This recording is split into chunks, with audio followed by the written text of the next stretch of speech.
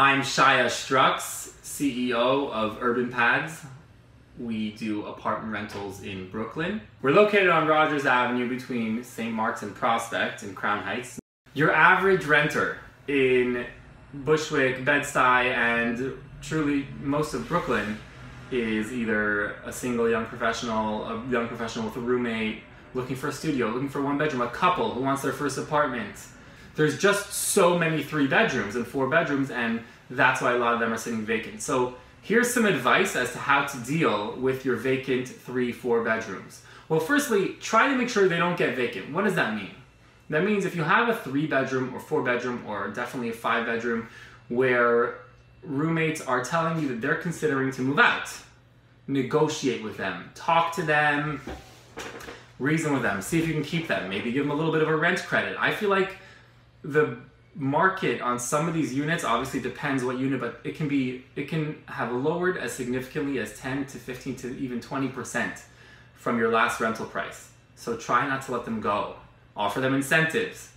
Tell them you'll have them pay the same rent or maybe even lower. And if they tell you that one of their roommates is moving out, say, okay, stay, I'll find you another roommate, or I'll let you find another roommate. Try to find an extra roommate for the apartment. Ask a broker to find an extra roommate rather than needing to fill up the entire apartment. Another thought, if you're looking at doing a gut renovation on a property, or better yet, looking at developing something, try to avoid the 3-4 bedrooms when possible. A large 2-bedroom, a large 1-bedroom can get you a nice return on investment. Obviously every area is different without going into numbers, but you may find that throwing in that extra bedroom at this point might be hurting you, because the 2-bedroom market is strong. For a beautiful 2-bedroom and 1-bedroom product, people are willing to pay. Okay, moving on. I mentioned fee and no fee apartments.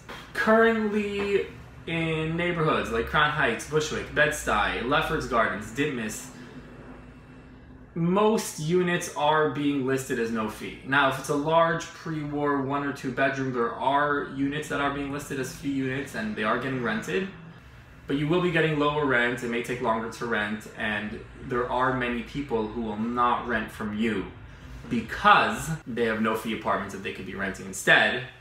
The agent will show them a couple places, 5 no fee apartments, 2 fee apartments, and you can imagine that this makes a difference in the decision that the renter will eventually make. Something I want to talk about is incentives: 1 month free, half a month free, 1.5 months free, 2 months free. I've seen this specifically with new construction, but truly I'm seeing this all around, where landlords want to up the numbers on the rent as high as possible and are willing to throw in a month or free month, half month, 2 months free, and advertise the apartment with a lower net rent. My opinion, no fee apartments is the way to go. Let the tenant not pay the broker fee. Put your apartment at a price that's reasonable and get it rented that way.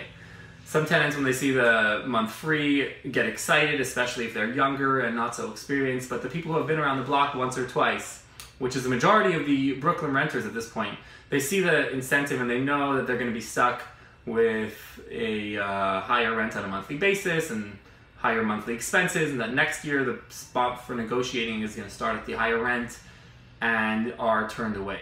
Please give me feedback on this video. Send me your questions. What's on your mind? What would you like me to talk about in my next video?